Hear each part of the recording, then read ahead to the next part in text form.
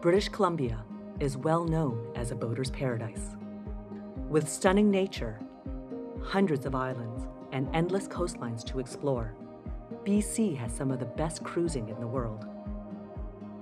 While the vast majority of boaters take pride in this delicate marine environment, the last decade has seen an underlying issue plague many waterways in the province.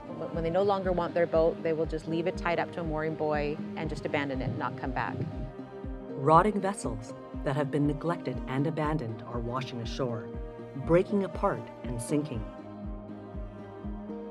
Fiberglass does not break down, basically, for forever. You can have it. There seems to be no baseline anymore. It's just, I don't want it, fill it full of garbage and let her adrift, And there are now hundreds of these boats clogging up our beaches and shorelines, threatening this fragile ecosystem. Even if it's not usable as a boat anymore, it is accumulating on the bottoms of our harbors and on our shorelines. And people are very right to be alarmed and concerned.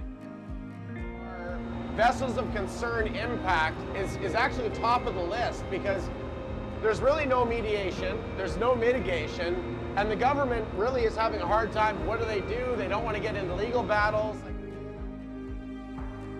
The abandoned boat issue has reached a tipping point for many coastal communities in BC, and people up and down the coast are getting desperate for a sustainable solution to this problem.